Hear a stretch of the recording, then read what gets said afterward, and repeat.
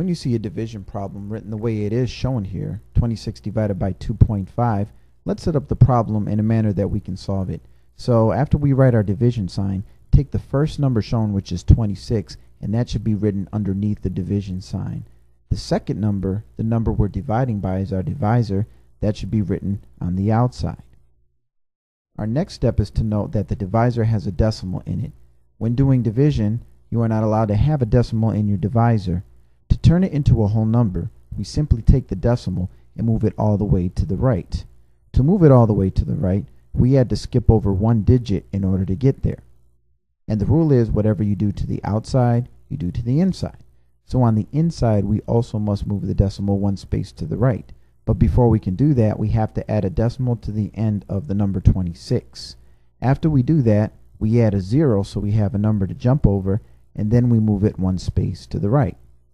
After we move our decimal as many spaces as it needs to go, you take that decimal and also write another one directly above it.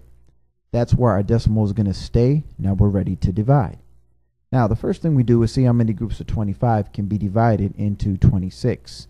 25 can go into 26 only one time. That gives us one group of 25, so we're going to subtract 25 from 26, which is a difference of 1. We drop down our next digit in line, which is a 0. Now that gives us 10. Now 25 cannot go into 10 even once, but to hold our place value, we have to write a 0 in that spot. And 0 times 25 is 0, which still leaves us with 10. Now because we still have a remainder and nothing else to bring down, we're going to have to add a 0 at the end of the number underneath the division sign. And when you drop the 0 straight down, we now have the number 100. 25 fits into 100 exactly 4 times. 4 times 25 is 100. Now we have no remainder, so our final answer becomes 10 and 4/10.